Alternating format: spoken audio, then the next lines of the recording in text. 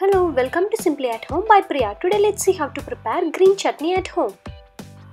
Take 1 cup of washed and chopped coriander leaves, 1/4 cup of mint leaves, 2 garlic cloves, 1 inch of ginger, 3 green chilies, teaspoon of cumin seeds, salt to taste, little lemon juice. Now take coriander and mint leaves,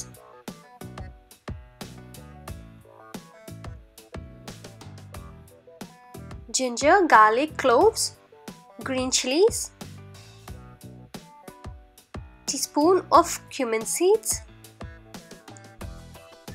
salt to taste,